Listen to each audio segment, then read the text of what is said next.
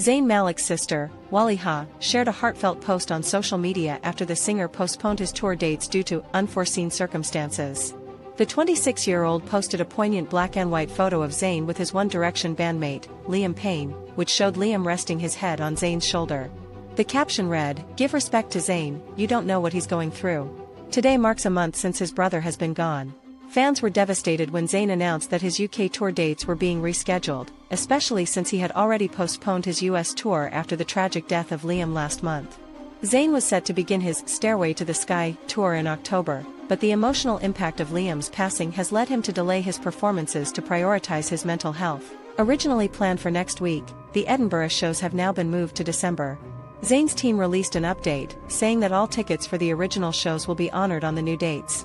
Despite the disappointment, fans quickly took to social media to express their support for Zayn, many assuming that the delay is due to him still grieving the loss of his close friend. Messages flooded in, with fans telling Zayn to take all the time he needs. "We love you, Zayn, take care of yourself and we'll be here waiting for you, your mental health comes first," were just some of the supportive messages shared. Zayn's rescheduled tour will officially kick off in Leeds on November 23rd, with performances in cities like Manchester, London, and Newcastle. The tour supports his latest album, Room Under the Stairs, which he released in May.